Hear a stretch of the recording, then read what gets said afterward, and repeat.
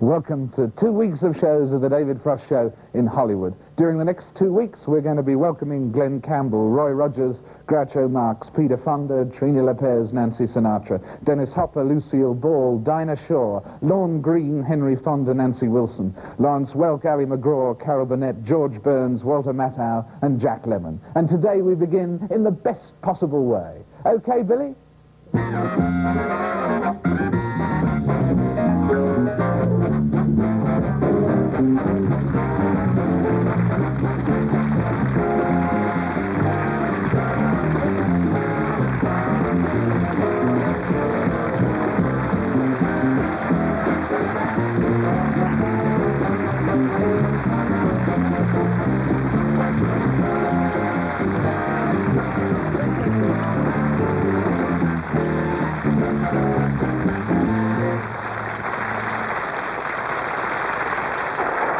Thank you very much indeed.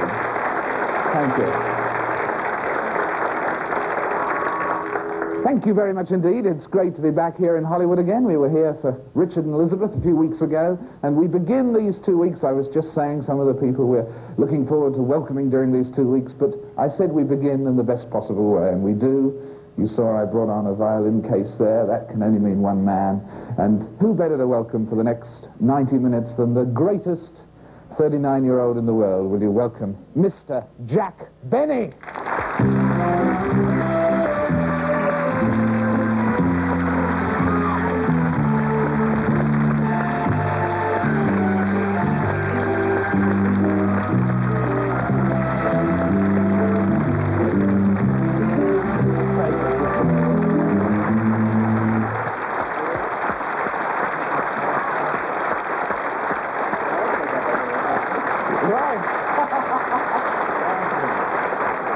Sit down.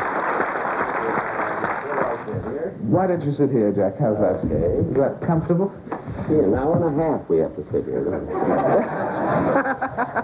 Well, I don't know if I have a vocabulary that will last an hour and a half. You know?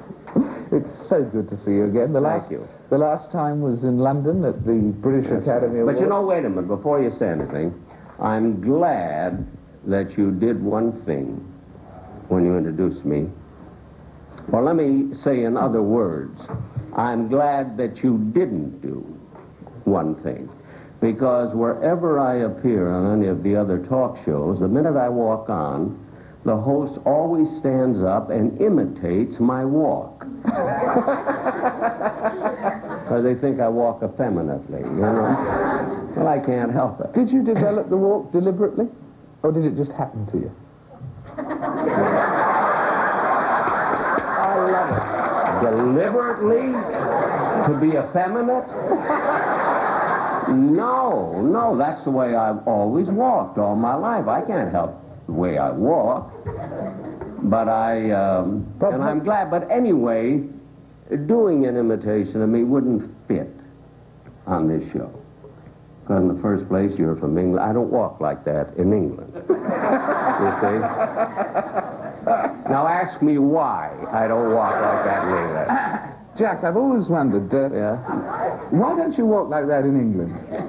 This is such a lousy, corny answer. I'm not even going to answer it. There's anybody in the audience couldn't answer that. Somebody answer that. Why wouldn't I walk like this in England? I want to show you how simple and corny it is. Any suggestions? You know, what's your suggestion? Couldn't see for the fog. What'd you say? You couldn't see for the fog, the ladies. Hey, that's good. That is very good. It's better than my answer. My answer was going to be that the reason I don't walk like this in England, because in England I walk on the left side of the street, which isn't nearly as good as yours. Would you like my seat for an hour and a half? But Bob Hope's always talking about your walk and mocking you for your walk. Walks exactly like I do. And he always talks about my walking effeminately. He walks just like I do, except he cups his hands. Bob walks, you know how I swing my arm? Bob does the same thing, except he cups his hands. But otherwise, he's... Hope always looks to me like he's a head waiter bringing somebody to a good table. Really. Well, so much for that. Last time Hey, this is intimate and nice. Isn't you know, it nice? I like this. A lovely audience is right close. Isn't it great? They Yes, can get right at you. tear your clothes off, that's what they'll do. They'll tear your clothes off later. Last time I saw you was, you were direct from, you'd had a smashing week in Dublin. You'd been playing the Gaiety Theatre in Dublin. Just a few weeks ago. Right, just Right. that was when we met. Did you enjoy that? I enjoyed it very, very much. I had one of the most memorable weeks. You know, if I were to say to somebody, what were the 5 or 6 greatest weeks you have ever had in your entire career in show business, I would have to mention Dublin. Because the audiences were marvelous, the people were wonderful, we did terrific business, you know. And when I left, and it was only there 11 days, you know, 3 days of rehearsal and a week in the show, it was almost a crying scene. You never saw anything like it. Everybody was so lovely. And the nicest, the most exciting thing, one of the most exciting things that happened was when I got back to my hotel, the Gresham, you know, the Gresham Hotel in Dublin, there was a message that President Eamon de Valera invited Mary and I to come to his, or Mary and me rather. Mary and Mary. Us. No, Mary and me. The both of us. God knows I don't want to make a mistake like that in front of you. Or William Buckley.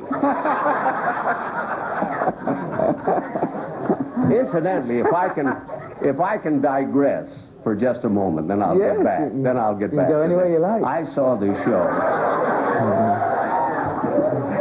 I can go any place I like? Well, it's very nice having seen you. No, I'll tell you something. I saw the show you did with William Buckley. Oh, yes, I did his show. Yeah. And I watch his show and I watch your show. And both of you have such beautiful vocabularies that there were a few minutes at a time that I didn't know what the hell you were talking about. I'm trying to remember. But I knew I was going to watch it, so I had an interpreter with me. I had him sitting with me, you know. But anyway, We were in the I forgot what I was we were going in the Gresham Hotel, weren't we? I think we were in the Gresham Hotel and a messenger arrived. Yes, with the a messenger, that messenger said, a message was there saying that President Eamon de Valera, a wonderful man, wanted me and Mary to come and visit him, and we did.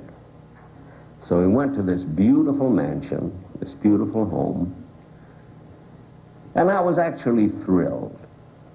And as we walked in, he was standing behind a desk, and he has this beautiful face, this lovely personality, and he was standing there with a smile on his face.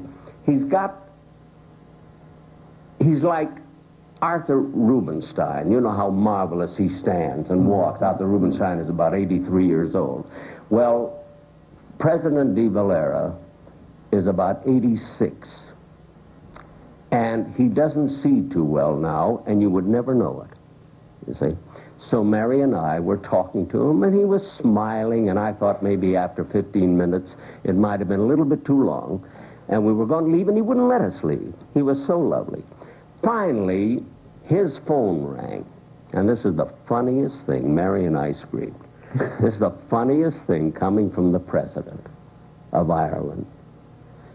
His phone rang, he picked it up, said a few words, and then put the phone back in the cradle, but he couldn't quite find the cradle. So I helped him. I took the phone and put it on the cradle. And he said, thank you. And then he says, you know, Mr. Benny, sometimes he called me Jack, and I was thrilled, you know. But he says, you know, Mr. Benny, he said, I don't see too well, as you noticed. But he said, fortunately, I get along very well in my quarters, although once about every 4 days I fall over a chair.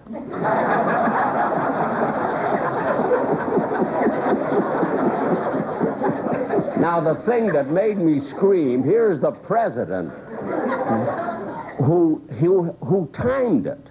He didn't say once in a while I fall over a chair, but he pinned it down to once every 4 days I fall over a chair.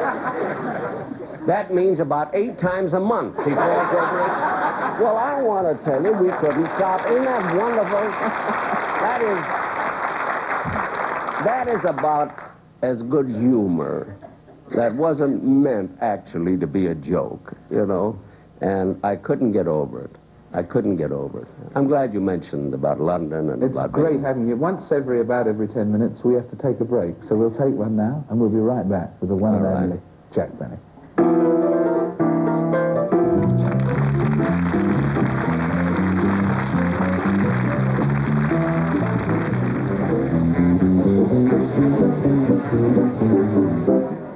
Welcome back with the one and only Mr. Jack Benny. Jack, what? I love the way they say one and only. I've never heard of another Jack Benny.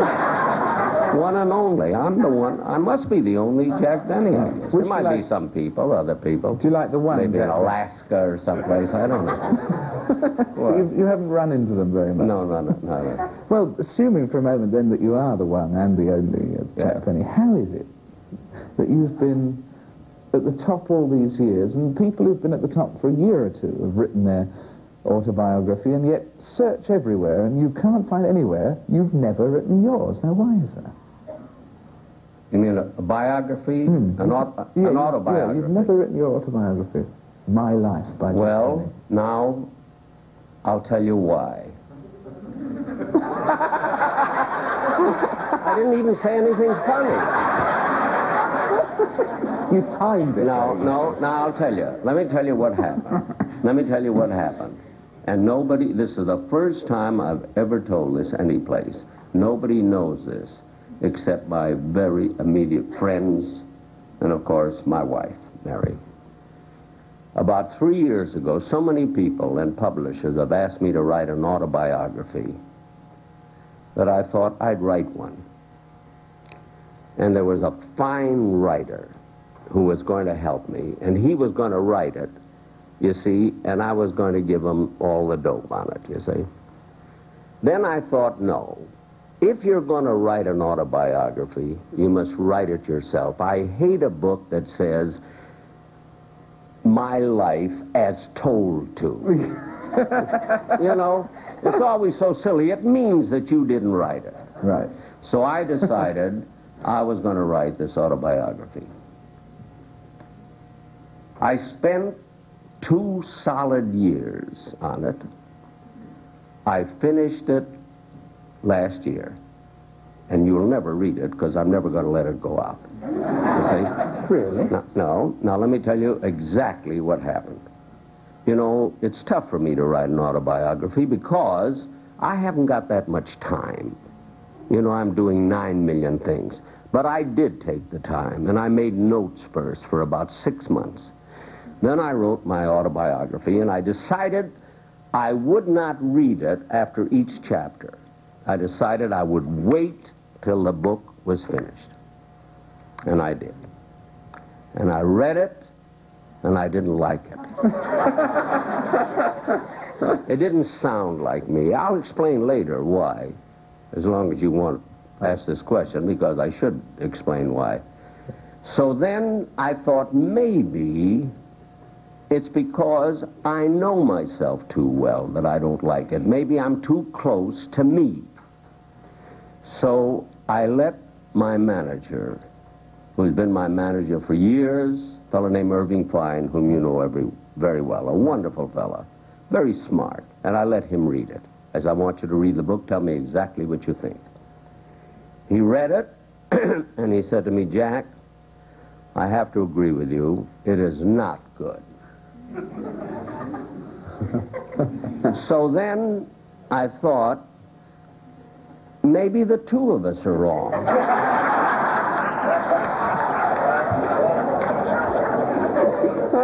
You know, he's too close to me. Right. So I let my director, Freddie DeCordova, whom you know also, who has directed most of my television shows, and Freddie spares me nothing. He read the book, and I said, Freddie, what do you think of it? And he just looked at me and went,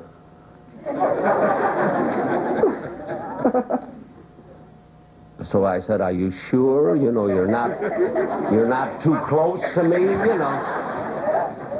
He said, no, Jack, it isn't good.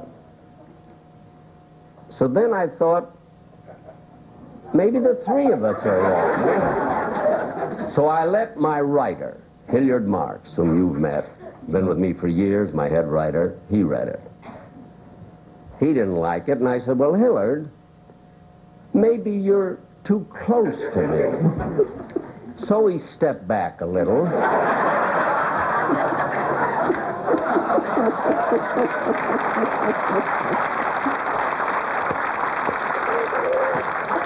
And he told me, Jack, it is not you. It isn't funny enough.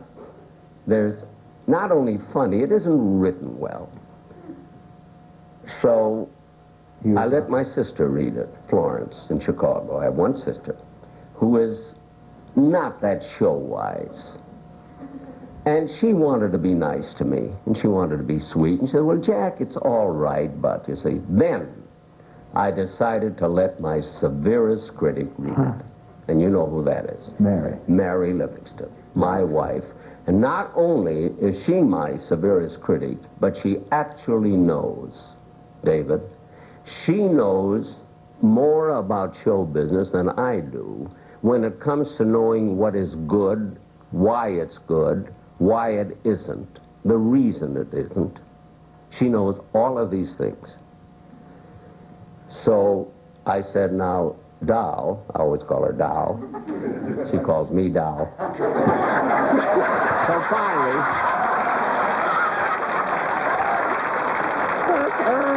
so I said, Mary, I want you to read this very, very carefully, and just don't read a little bit of it, read quite a bit of it.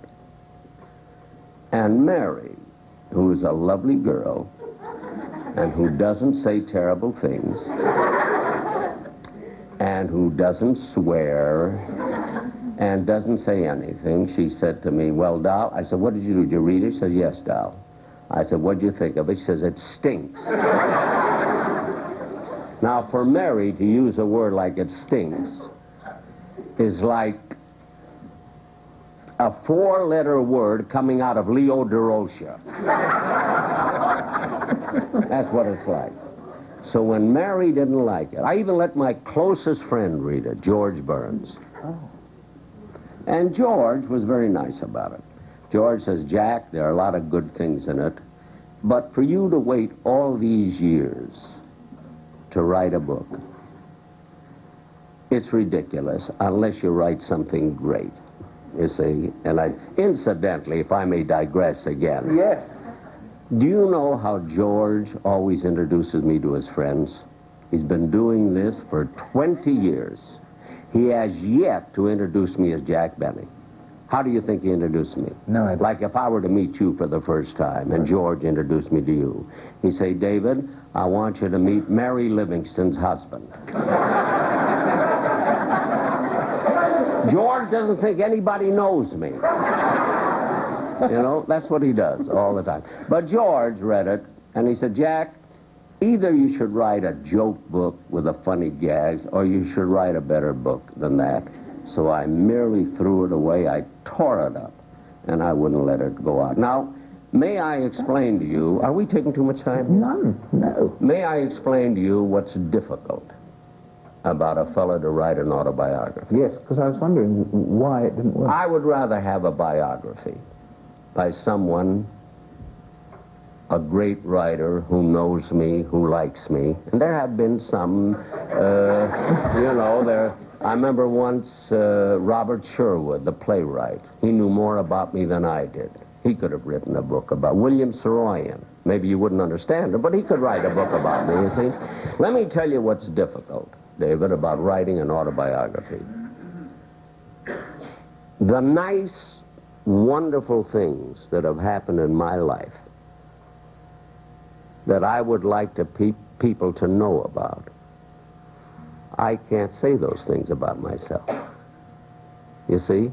It sounds like you're bragging, it sounds like you're egotistical, and I want the people to know the wonderful things, the real great things that have happened. I can't say it. If you were writing a book about me, you can say those things. What? You see, so I can't. And another thing, I'll tell you another reason it's tough for me to write an autobiography. Mine would not be a Horatio Alger story.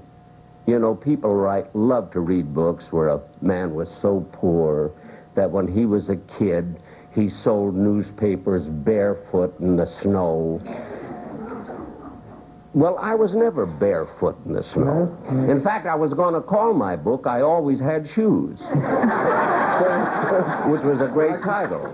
You know, because this never happened to me. My father and mother, my father wasn't rich, but I didn't have to sell newspapers out in the cold. He could afford to pay for violin lessons. He could afford to send me to school to do anything. So there's no great story that starts out where I'm in terrific difficulty, you see? Now, I'll tell you something else. I have never had many setbacks. Everything that's ever happened to me, I've been in show business over 55 years. There's never been a setback. It's always been a slow rise, where I was in vaudeville, cheap vaudeville, big-time vaudeville, a headliner, movies, radio, then a star in radio, then television, and it all went like this. There was never a time when anybody ever threw me out of a job. I never had. You see, and what makes me glad I'm as old as I am, it's too late to throw me out anything. You know what I mean? Where are people going to throw me out? Now, you take Frank Sinatra, who has had an exciting life. He's been way, way up. Then he had problems. Then he went way, way up. Today, he's the king. The king of show business is Frank Sinatra. You know, one of the kings. Frank, Bob Hope, you know, a couple. But you've got to have troubles. A great book by Joey Lewis, who was cut up by gangsters. No gangster ever cut me up. You know, nothing happened to me. I have really not had that kind of an exciting life. The only thing I've had is a great life, a happy life. I've had, if I have to say it myself, a successful life in a business that I love. So what is there to read? I've been married to the same woman for almost 44 years. You know, there's been a woman, Mary, whom I love more now than I did when we were first married. We're married 43 and a half years.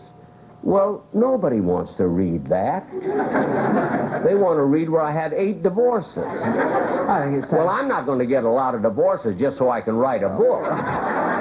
You know, that's ridiculous, isn't it? Sounds like the most refreshing book ever written, actually. No, unfortunately, it isn't. Yet, somebody else could write. You know who I'd love to have write a book? A biography. Because she's a marvelous woman. I'm not going to mention her name right now.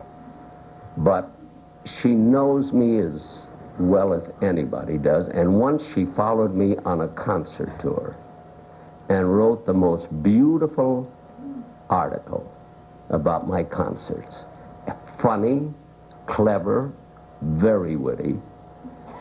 And she wrote it so beautifully, and she knows so much about me that sometime, maybe I better do it pretty soon, but sometime I'm going to say to her, write a biography. I'll give you all the dope, and I just leave it to her, you see.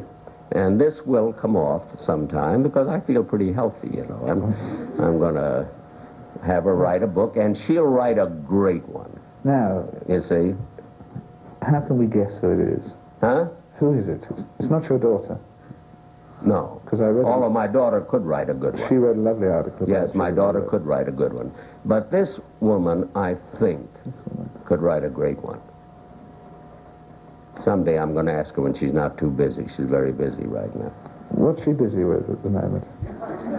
Well, I'll tell you who she is. I don't mind. Because I may never ask her. She may never want. Her name is Shana Alexander. Oh, yes, the editor of McCall's. You know Shana Alexander? Used to be with Life magazine, and now she's with... Editor of McCall's. Yes, editor of McCall's. And honest, the things that she writes, and the things that she says, and the clever way that she does them, you know, and really knows me, really knows all about me, because she's followed my career as long as anybody could, you know. You said that someone would have to put in all the wonderful things about you that you couldn't say yourself. What are the wonderful things you couldn't say? Well, I'll be damned. I'm just telling... Now, just imagine. I am just telling this man that the reason I won't put it in the book, because I'm embarrassed to write those nice things, and he wants me to tell it now to millions of people. I can't. When we're alone, I'll tell you. When we're alone, I'll tell you. Well, we've got to take a break. I'll meet each one of you later and tell you. We'll be right back with Jack Benny.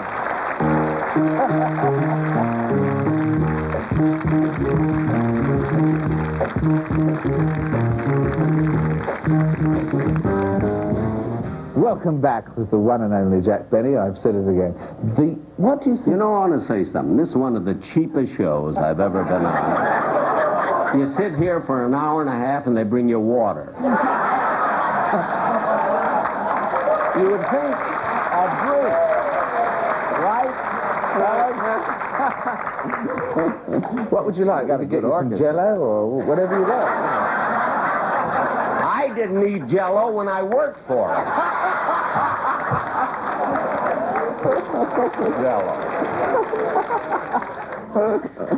You were the first person, actually, you know, weren't you, to bring humor into commercials and things and integrate the humor and the message, the medium and the message. That was one of your breaks. And the Jell-O. Well, yes, in the commercials. Well, even before that, we were the first ones to do satire on television. And the first sponsor was Canada Dry Ginger Ale on radio. You know how I got in radio? I was on an Ed Sullivan show. Ed Sullivan asked me to come on his show. He did a sports show. And I said, well, what do we do? He said, oh, you and I'll write something. Yes. And I went on Ed Sullivan's show, and the Canada Dry Ginger Ale people heard me, and that put me in radio. And this is after... That famous first line that's always your great first line on radio when you announced yourself, didn't you, and said, good evening, this is Jack Benny. Oh, I said, this is Jack Benny. There'll be a long pause while you say, who cares, or something like that. I don't remember what it was. Right. But anyway, now, I think eventually I would have been in radio because I had already been a star on Broadway in shows, you see. And I left a show. I had 20 more weeks to go, and I was getting, at that time, which is years ago, about $1,500 a week. Now, David, years ago, that was an awful lot of money. I worked for Earl Carroll, and I asked him to let me go. And he said, why? I said, because I keep hearing names like Gene and Glenn, Sam and Henry. Gene and Glenn with actually no background, and the whole United States knew them from radio. I said, I must get into radio. So I came back to New York, and I asked my wife, this is where Mary is always so right. I said, should I give up? And I wasn't saving much money, you know, contrary to my being a stingy character. Believe me, Mary and I both spent a fortune. So I didn't have much money. And I said to Mary, I said, doll, what should I do? Should I give up this show at $1,500 a week? Because it was going on the road, and go into radio. She says, if you think you want to go into radio, you give up that show at $1,500 a week. And I gave it up. Now, I was in vaudeville, of course, during that time, but vaudeville was dying. So finally, Ed Sullivan said to me, Jack, come on my show, you know? And the next day, I had the call for Canada Dry Ginger Ale, and I must, whether I'd been in radio later or not, I must thank Ed Sullivan for asking me to be on that show. Right. You know, he's helped an awful lot of people. Do you know that he's helped that great violinist, Itzhak Perlman? You know the violinist that has polio? Every time I see Perlman, he says, always thank Ed Sullivan for me, for bringing me. He brought him from Israel here, you know. Oh, he's brought... Incidentally, I'm giving 3 concerts in Israel in October with Zubin Mehta. He's going to conduct the Israel Symphony Orchestra, and I'm going with him. I joined him in Paris with Arthur Rubinstein, and we're going to Israel, and Rubinstein gives his 3 concerts, and I give mine all with Zubin Mehta. I'm quite excited about that. It's a pretty impressive trio, isn't it? Yeah, I think it's great. But that's not what we were talking about. What were we, That's what we were talking about? Canada Something Dry else. Ginger Ale, we were just... No, but something else you You asked. getting into radio. No. Integrating commercials. Oh, yes. Now, let me tell you what happened. You see, Ed Wynn was the first one that actually did comedy commercials, but he only did it in this way. When his announcer would say, well, because he was with Texaco then, you know, Texaco gasoline is so and so and so, and Wynn would say, is that so? And things like that, but never did satire. So finally we decided we would satirize commercials, and they were very funny. But the sponsor wasn't sure that he was going to like it. Finally we did one where the sponsor nearly threw me off the air. Now I'll tell you what it was. It was the funniest commercial. I didn't pan Canada Dry Ginger Ale. I just didn't say whether it was good or not. See? Here's the commercial we get. Now I want to leave it to the audience. This isn't a funny commercial. I said, you know, ladies and gentlemen, we have a salesman for Canada Dry Ginger Ale whose territory is the Sahara Desert. And one day he was walking along with cases with Canada Dry Ginger Ale, and he ran into a caravan, a lot of people who were dying of thirst. So he gave each one a glass of Canada Dry Ginger Ale, and not one of them said it was a bad drink.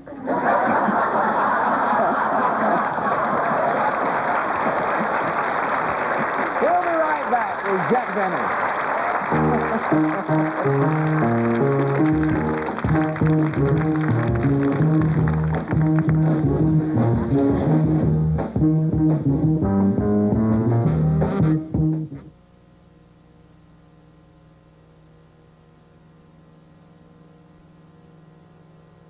Thanks. I don't breathe.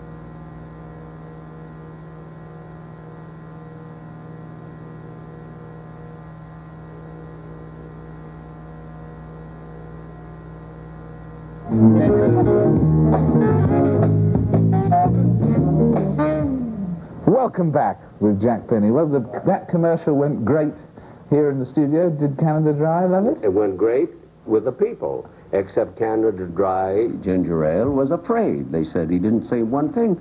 I said, well, I didn't say it was bad. They said, no, they didn't like. Now, what happened? So they wanted us to cut out all comedy commercials. So we begged them. The agency even begged them. Let it go another few weeks and see what happens. And fortunately, within the next few weeks, Canada Dry Ginger Ale people got all kinds of letters saying how wonderful it is to be able to listen to funny commercials. So then they just let us go on, you know, and that was it. Now, Fred Allen wrote very funny commercials. You know, he used to write. Right. And, of course, he was a great writer, as you know. And what was the origin? George Burns had funny commercials, too, you know. What was the origin of your feud with Fred Allen? How it started, you Yeah. mean? Well, let me tell you something, David. Anything that lasts, that's good, never starts with an idea. Like, for instance, let me put it this way. If I said to Fred Allen, Fred, or he said to me, let's have a feud, that wouldn't have lasted 4 weeks. We would have overdone it. The feud actually started because Fred and I were good friends. I always listened to his show, and he listened to my radio show. Now, one day he had a 10-year-old boy who played the violin.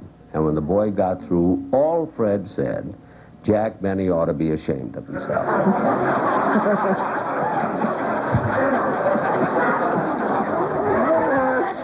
So I answered him some kind of a joke where I said to Mary, who was playing the part of my secretary then, supposedly, I said, Mary, take a note to Fred Allen. This is on my program, which he's listening to. And I had some kind of a joke, which I do not recall at the moment, that meant that I could play when I was 10 years old as well as the boy, but it was done in joke form. Do you know what Fred did the next week? He brought people from my hometown, Waukegan, Illinois, on his show to prove that I couldn't play the violin. So the next week, I brought people from Waukegan to prove I could play the violin.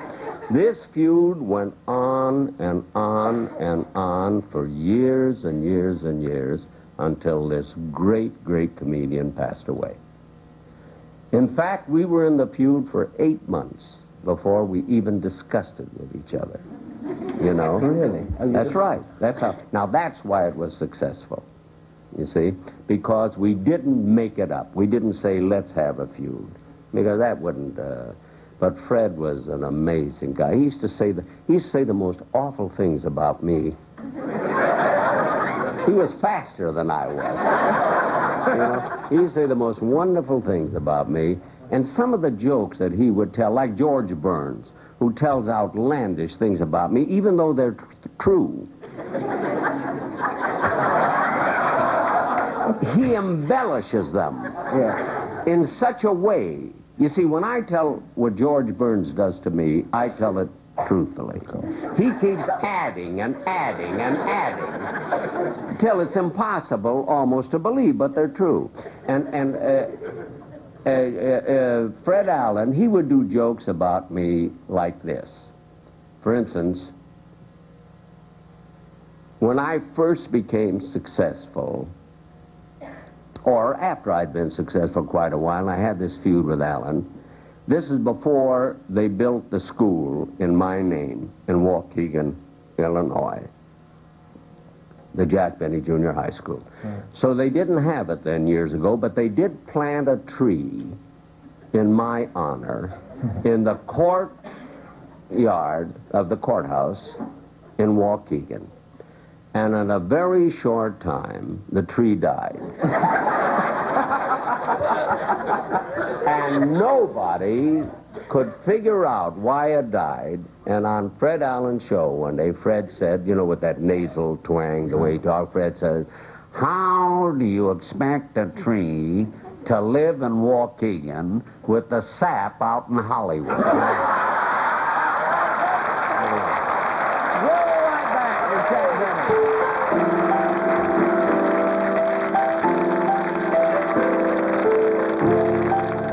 Never mentioned in 43 years, this, I'm telling you the truth. That big a fight we've never had. But let me tell you silly things that happen when you're first married. I was married about 2 years, and Mary was with me. I was playing the Orpheum Theater in San Francisco. This was years ago when I was big time. And she was working with me then. I put her in the show, you know, see? You know, when I found Mary, she was selling hosiery in the May Company. Right, and didn't want to go into show business at all. No, and I took her out and married her, and you know, once you take something out of the May Company, you can't bring it back, you know?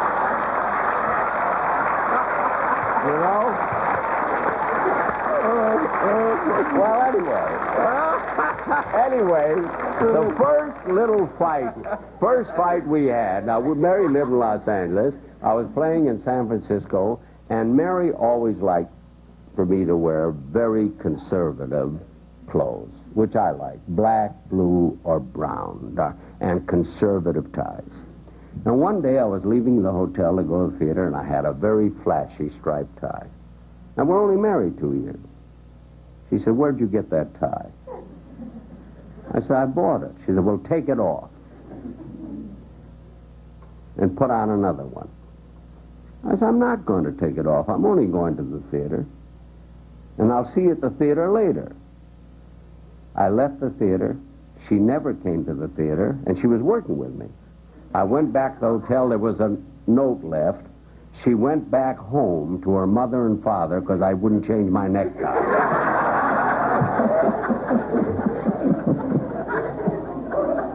How do you like that? This is true. Now, once at the Palace, New York, we were working together. And I was talking to a girl on the phone that I used to go with. She called me to congratulate me and say hello. And Mary got mad at me because I talked to her for a while. I said, "But Mary, I used to go with her. We almost got married." She got so mad that she hit me with a cold cream jar. And I had to walk on the stage. And there was like blood, and I walked on the stage like this. And Freddie DeCordova said to me, he says, "I guess that's where you got that habit of working like that." This is what happened, you know? We'll be right back with Mr. Jack Benny.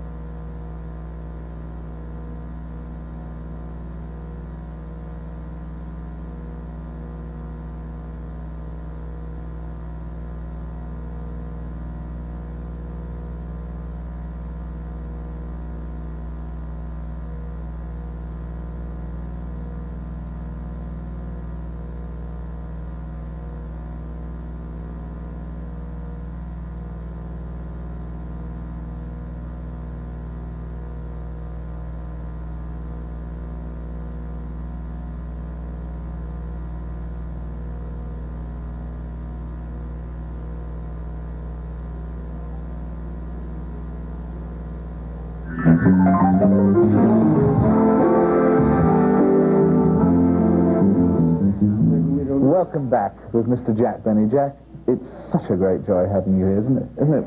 Just really.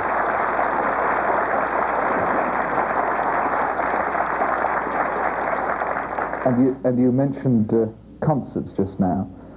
We'd love to see a little of your mastery of this great instrument. I love that concert of yours I saw in London at the Royal Albert Hall. That's the only time I've seen your concert. It's marvellous. Will you take out the old violin for us? Which one is this? I have two in there. There are two. Yeah. Would you take one out for us? Huh? I'll tell you why he wanted me to do this, which he didn't mention. Well, I was going to... He saw my concert with the London Philharmonic Orchestra at Albert Hall. And after the concert, he said to me, "You know, Jack, I know you're not a good violinist. And you're not supposed to be, but I don't know too much about music. You fool an awful lot of people." Because I heard them applauding, hollering bravo. And I don't know enough about it, he said to me. So how do you fool the people when you give a concert? So I said to him, well, sometime when I come on your show, I'll do something also that I've never done before, and I'll show you the tricks that I use. Now, when I say fooling an audience, believe me, I cannot fool fine musicians. And I cannot fool the music critics. They know how I play.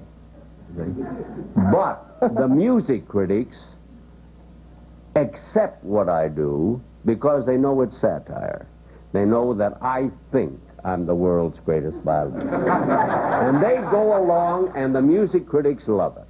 They give me the greatest reviews that you've ever read because they know that I love the violin. They know I don't make fun of it. And they know I try to play as well as I can.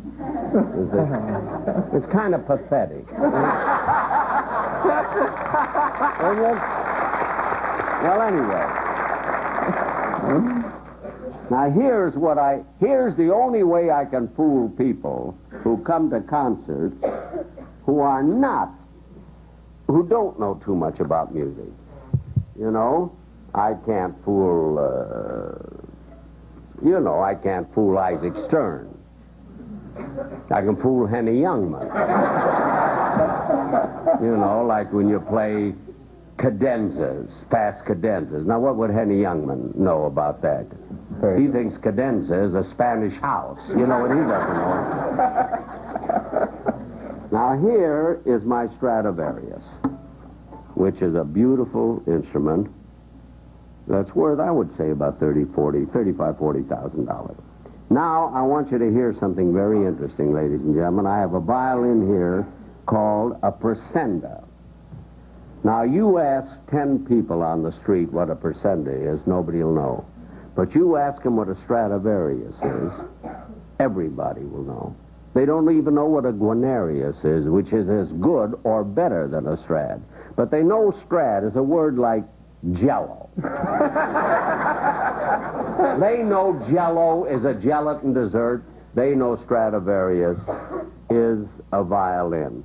And Yasha Heifetz told me something very, very interesting, and also my dealer, that in about 80 or 100 years from now, there will be no more Strads.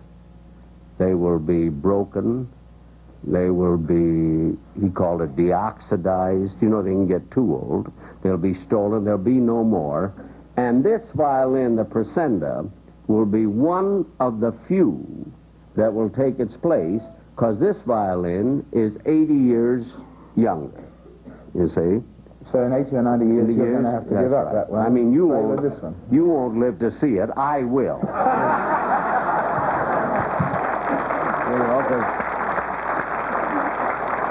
The way I take my time.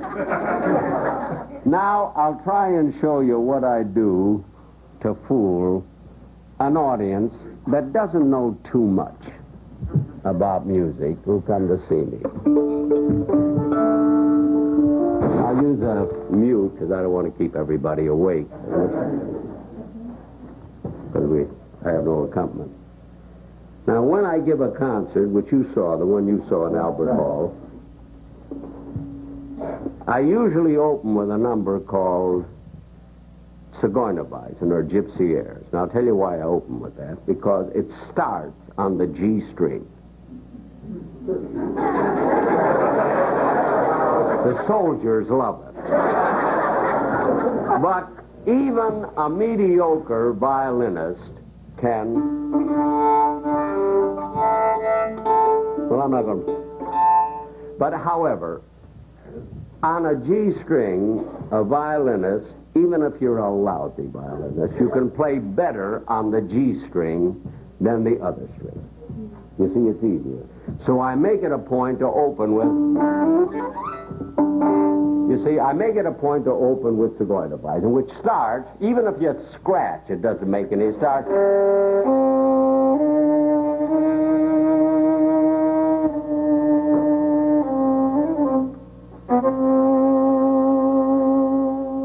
Now that sounds not too bad, right? All right. Now, right after that is a cadenza, which is difficult.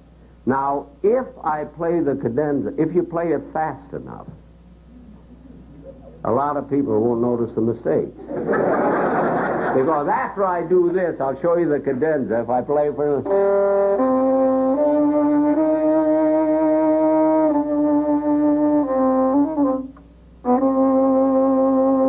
The next is...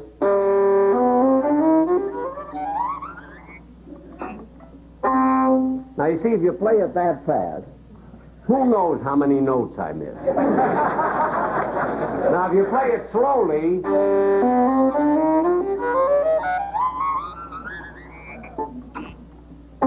then you could notice it. But if you play it fast, you go... you wouldn't notice it. You see what I mean? So that's how you fool it. Now, if I play, because I do about an hour and 15 minutes when I give a concert, see? Now, sometimes I play the Mendelssohn, the first movement of the Mendelssohn Concerto. Now, this is tough to start because you're on your own. You're open, you see? And the orchestra merely plays a measure and a half of... and you got to go right away. And you're right out in the open. So here's how I fool them. I say to the conductor, no matter where I play, whether it's Carnegie Hall, I say, look, we'll play Mendelssohn now. I say, vamp till ready. Now, that's pretty silly, isn't it? For Mendelssohn, vamp till ready. He said, what do you mean? Well, I have this frame. So I say, instead of just going... go... then by this time the audience is laughing. And when they get to laugh loud enough, then I go... Now I'll show you what I mean. Let me show you what I mean right with this audience. I can do it right with this audience. When I tell you to laugh a little bit, then louder. And then when I tell you to really yell, I'll show you how easy it is to fool an audience. Now I say, vamp till ready, so we start. Laugh a little bit. Louder. Real loud.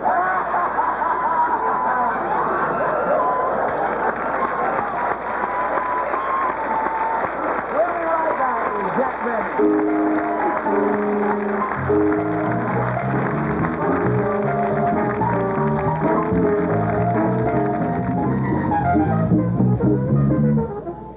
Welcome back with Jack Benny. What else do you do with the violin to fool us? Huh?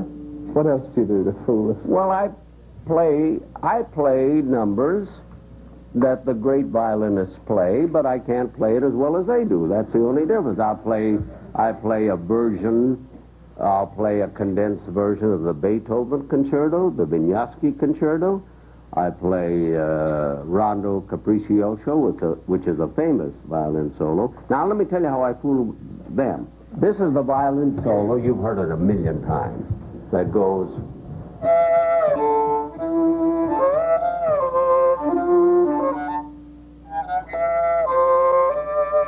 Well, the way I fool them there is I do imitations of great violinists. You see, so they're laughing. So while they're laughing, I'm going...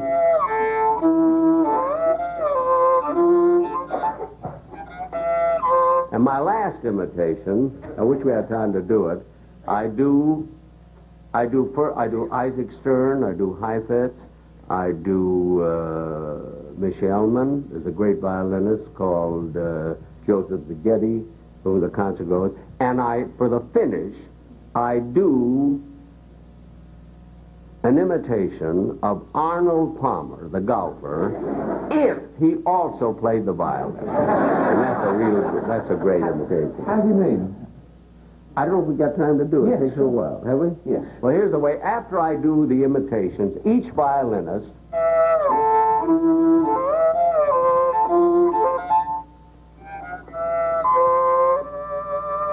you see, I'll leave the mute on. It's better without the orchestra. Well, anyway, now the last imitation is Arnold Palmer, if he played the violin. And I'll do this for you. I do this. Now you hold this. And take out the other bow, too. Hold both bows. There it is at the bottom. That's right. And don't touch the head on the bow. Right. Just like this. Right. And hold the violin. Hold both bows in one hand, the violin, like a caddy. And this is if Arnold Palmer were a violinist playing this same number. So here's what I do.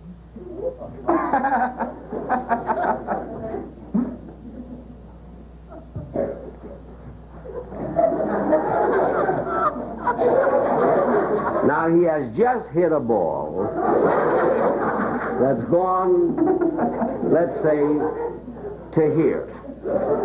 So he walks up to the ball.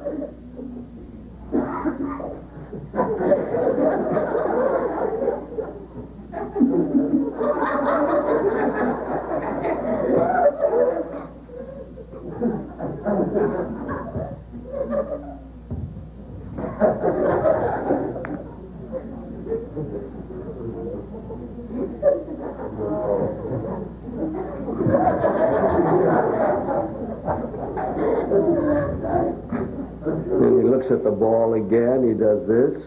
Takes his fiddle.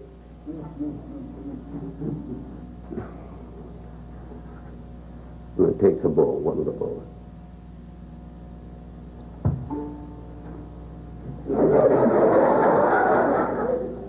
With the other bow.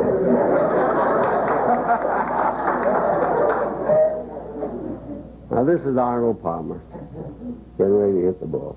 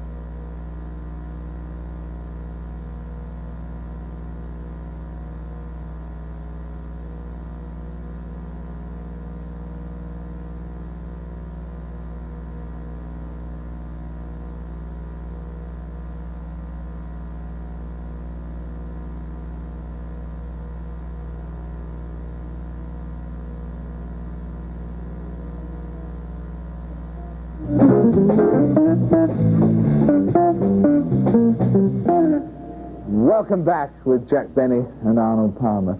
Jack, what... George Burns will think I'm stealing his stuff with this cigar. What do you He think... smokes the cheapest, worst cigars. No, not cheap, but they're not good. Not good. No. Rubbish, are they, really? What's the biggest laugh do you think you've ever got in your career? The line that's quoted most, I suppose, is the "your money or your life" line. Is that your favorite? Well, that is quoted as the biggest laugh. And then it makes no difference. It's been quoted in every magazine, you know, and all over the world almost. In fact, Gene Kern, once a playwright, wrote a whole article about it. But there have been laughs bigger than that, but they weren't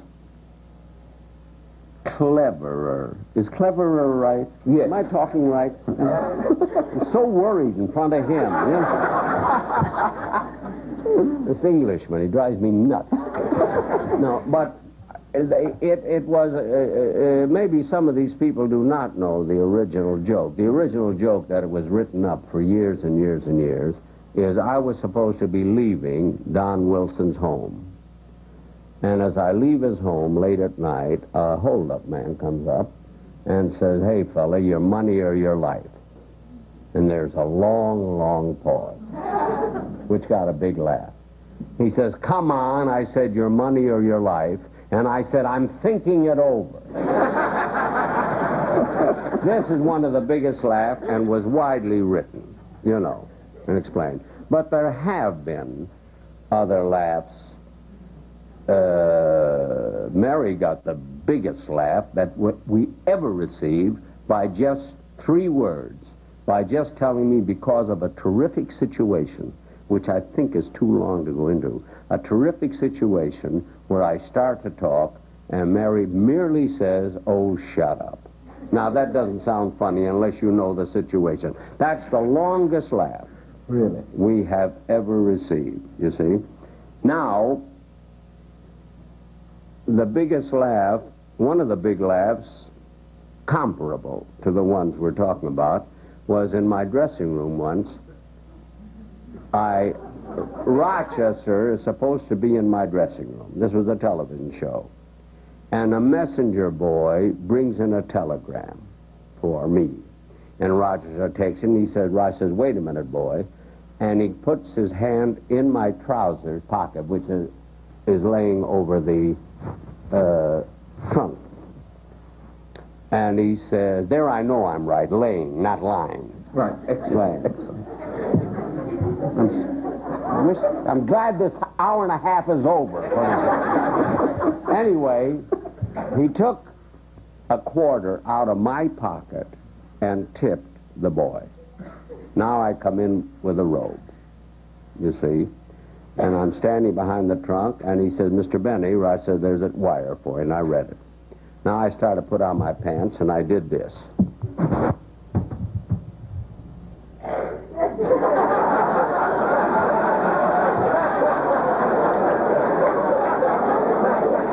I said, "Rochester, who took a quarter out of my pocket?" That's one of the biggest ones that we ever had.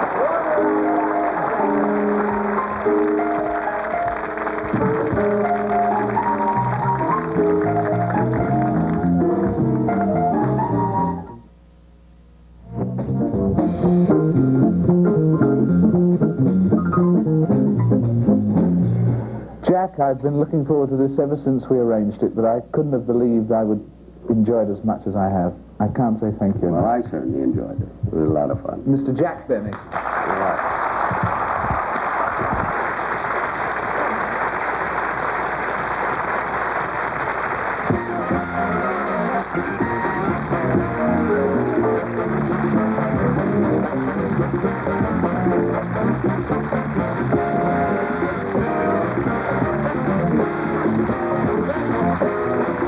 Transportation and promotional considerations furnished by National Airlines. Now National Airlines flies non-stop every day between Miami and London with the only in-flight movies. National says you're going to have a great flight. And Chevrolet, featuring the new Caprice sedan that provides what other cars only promise. Get on the move with the luxury one of the Chevrolet 70s, Caprice. While in California, the staff of the David Frost Show are staying at the world-famous Ambassador Hotel, completely renewed from the spacious rooms to the exciting now Coconut Grove. Stay in the center of Los Angeles at the Ambassador.